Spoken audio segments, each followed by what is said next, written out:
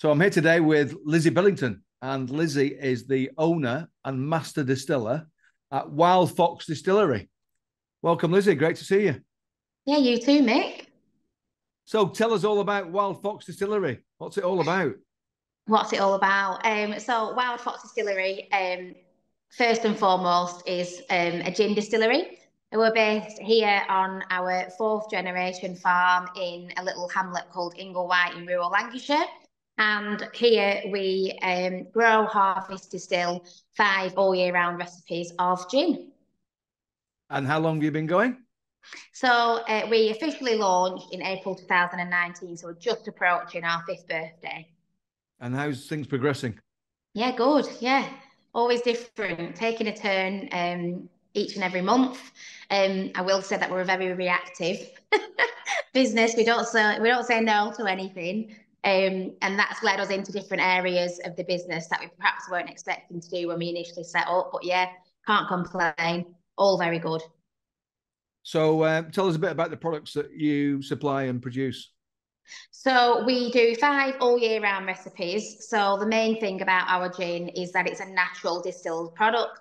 So we don't what we call flavour. So we don't add anything post distillation to flavour the gin in the way of sugar syrups, essences, oils, etc. So we do a signature gin, which is like a hero recipe. It's really zesty and herbaceous. We do a main event, which is similar, but it's more Mediterranean in style, with being distilled with ruby grapefruit, basil, mint, and rosemary. So quite herbaceous, really good with a meal. Then we do a fun and fruity rhubarb and elderflower, but again, very different to a rhubarb liqueur in the fact that it's really dry, fruity, and floral. Then we've got our 12 bore, which is our strongest gin at 45%, and that's an orange zest and ginger root distillation. And then we have a very unusual cascade dark spice gin, which we call it's a rum do, as we'd say in Lancashire. It's a rum do. Yeah, I love it. It's a rum do, a bit like me. So what type of customers have you got? So we only supply to the independent sector. So we are national, although very sporadic, sort of no method to it. Don't mind saying that. I've always sort of said I'm a bit of a maverick in business. But I think the main thing is the customers we've met them all face to face, whether that's at national shows, through other connections. A lot of our retail stockists have come from connections in the farming world, which is really great because they can retell what we're doing here with the same passion as that we've got. And then also to the public as well, so direct the public. And that is through coming into the distillery, through our website, and through shows, both locally and nationally as well. So when you say independence, is that like So independent basically, no of, supermarkets. yeah, so independent off licenses, that type of thing, yeah. So Or on trade as well. yeah, on and off trade, Yeah, more like farm shops, wine merchants, delis, places like that. right. Okay, brilliant. So what would you say differentiates your business from other distilleries that might be out there? So I would just say that was super authentic. So what you see is what you get.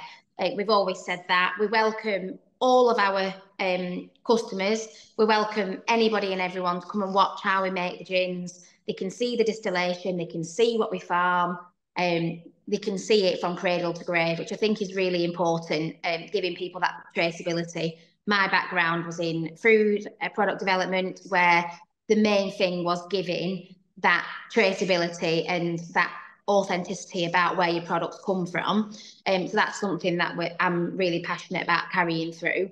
So that's the first thing. And the second thing is it is us. So you're always going to see either myself or Rob at different places, at meetings. So here, you're always going to have one of us two here to talk you through. So what you see is what you get, basically. We don't sugarcoat it, we don't hide it. Very small batch, so we only make up to 100 bottles a batch. So if it isn't ready, it doesn't go out. And I think that's a really keen thing with us, that, quality is key. So we'd rather take the hit on something rather than, label and bottle something that isn't ready. Great values as well. Good for you. So you've been in business 5 years almost. Yes. You've established yourself. You've got to where you're at. What does the future hold? What are the opportunities ahead, and what are the challenges ahead? So we built the distillery that I'm sat in now in lockdown.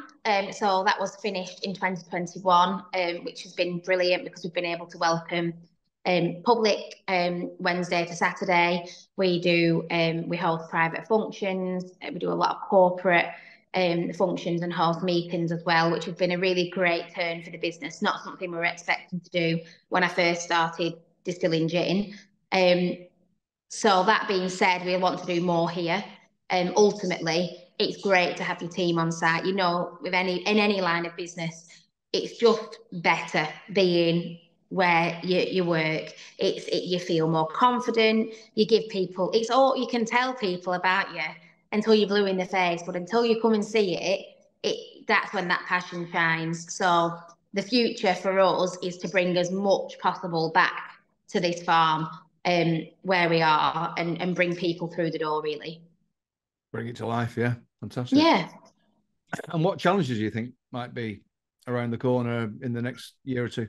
Well, I mean, we always say, and we've been saying it for the media is our biggest challenge because whatever happens in the media reflects on sales here. You can be financially stable in life, but if the media tells us we're hitting a financial crisis, you automatically go, oh, right, well, I can't do that, I can't do that, I can't do that. So that is our biggest challenge. Obviously, things that are unexpected, they don't help as well. Any trauma in the media, which obviously you don't expect, but it can take a hit. So that is a challenge that we're constantly against, and I would say that that's our biggest up and down wave that we see in drops and highs. So it's I would say that's a difficult one. Trying to get across to different customers. If they've had 100 gin brands, as I said before, the market is saturated. And if they've had 100 gin brands, contact them that week. Trying to get over in person or in the phone in the 50 seconds you've got why you're different, that's always like exhausting, really, because we are different. But from a buyer's point of view, if you're trying to tell somebody why you're different, but you've already seen 50 that week, who you're going to believe. So that's always a challenge. But then we think, well, everything happens for a reason. And the stockists we've got, we're really lucky with because they do upsell our products because they know the heritage behind them. So but it is just a constant for us to keep that going, really. Yeah. Keep banging that message out, yeah. Yeah, exactly. Great. So 5 years, you've obviously learned some things along the way. What are the key learnings for you during that 5 years? Probably the confidence thing. So just having more confidence about what you're doing. My previous background was in the dairy industry, and I found it so easy to sell somebody else's product. Like I was so passionate about it as if it was my own. It was the family's. So, there was that element of that. But I think having all of the ownership on yourself totally changes you. So that from when we started, I was almost nervous to sell. And I don't, mind saying that because that's just a growth journey. Whereas now it's sort of having that confidence to say, well, actually, yeah, you should stock us because, or you should buy us because we're really good. What you see is what you get. We know, what's in that gin and why that gin tastes good like it does. But it's a difficult thing to gain that confidence, and especially gain that confidence while still remaining humble. I say that all the time.